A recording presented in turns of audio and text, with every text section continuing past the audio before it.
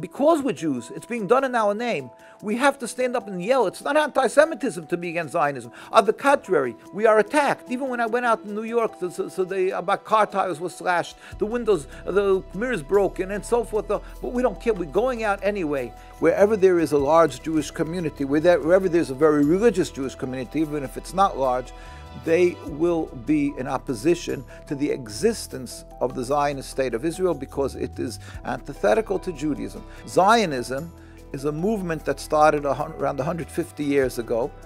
That's just really recently, relatively recently.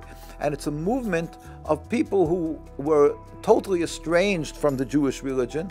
They were nationalists. They weren't practicing the religion as a whole.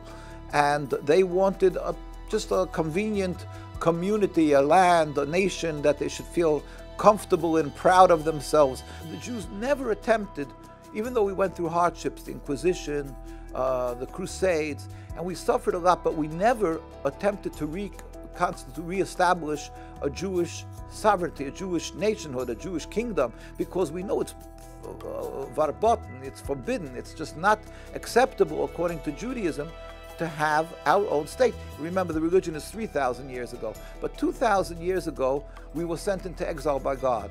We have to be loyal citizens in every country we reside.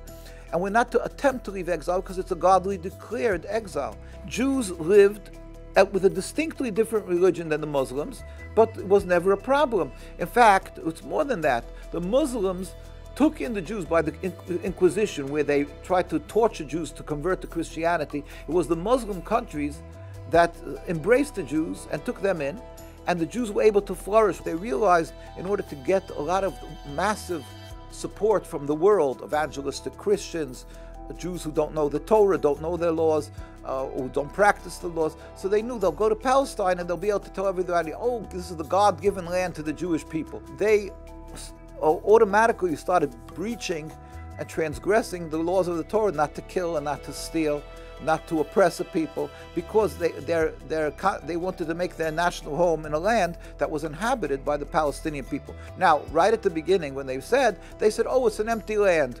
And if anybody stood up against them, they said, because you hate the Jews and you're an anti-Semite. They treat us like the worst terrorists in the world. When a boy or girl turns 17, they become a criminal, even if they're not demonstrating, because we refuse to serve in the IDF.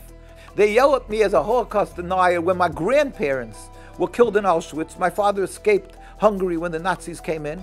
My father was in Auschwitz. Almost the entire families were wiped out. I live and breathe Holocaust.